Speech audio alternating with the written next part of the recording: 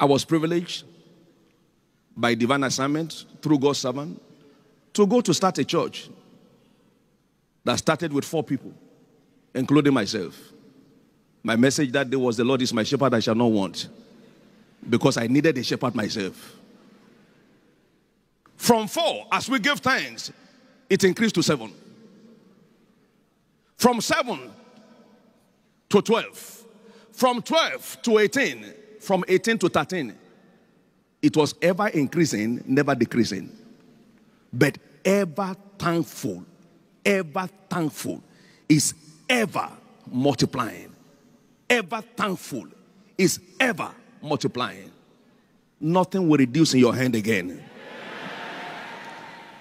Out of them shall proceed thanksgiving.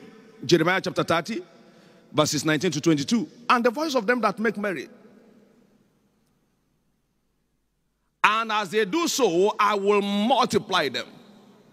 They shall not be few. I will multiply them. So God is committed to multiplying thanksgivers.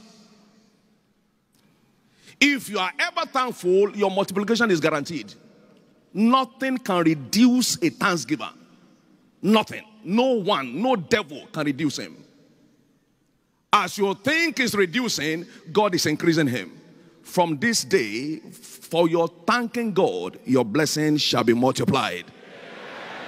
I say your blessing shall be multiplied.